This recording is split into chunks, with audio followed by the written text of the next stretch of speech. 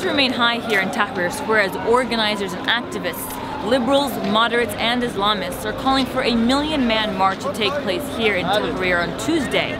They're also calling for demonstrations to shut down major highways all over the country. This comes as Prime Minister Sam Sharaf and his cabinet gave in their resignation to the military council.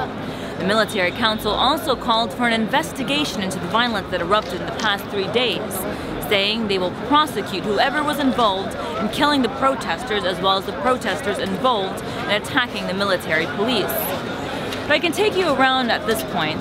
People here have settled down into Tahrir Square. You see vendors, you have tents being set up, and you have people getting ready for this million-man march, but also to maintain their posts here until their demands are met. As people are settling down here in Tahrir Square, the battle for this new revolution, as they call it, is still taking place in Mohammed Mahmoud Street, which is located right next to the Ministry of Interior.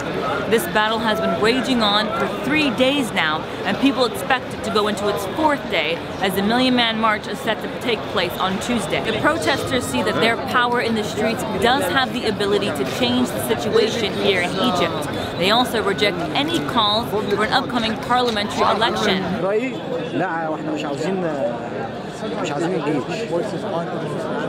مش عاوزين الجيش.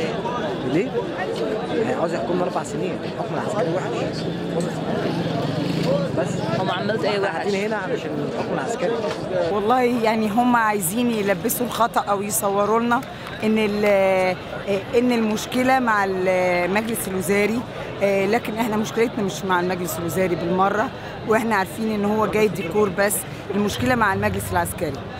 المجلس العسكري احنا متأكدين من اول لحظة ان هو امتداد للحكم بتاع المخلوع ومبارك، وان هو جاي علشان يحمي مصالحه اللي موجودة ويحمي ظهر النظام اللي هم رموزه موجودين في السجن. The protesters say they will stay in the streets until their main demand is met, and that's the removal of the military council. This is Jahan Hafiz for The Real News in Cairo, Egypt.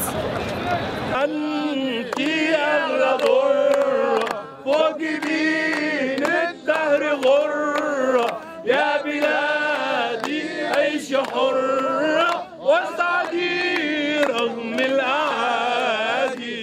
بلادي بلادي